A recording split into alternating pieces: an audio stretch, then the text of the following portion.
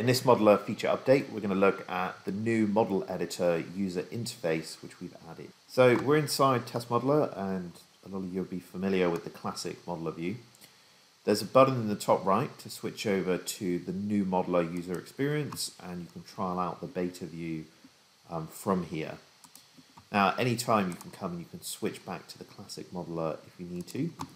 But what you'll see is that we have focused the modeling experience on the canvas.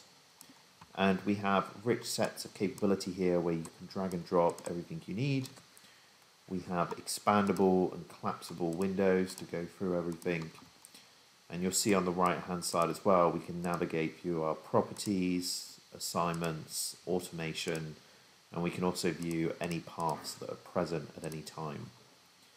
So this is the new modeler view. We've tried to make it as streamlined as possible, and we're focusing around allowing users to create the model and facilitating them to create and design their different business processes. Thanks for watching this video.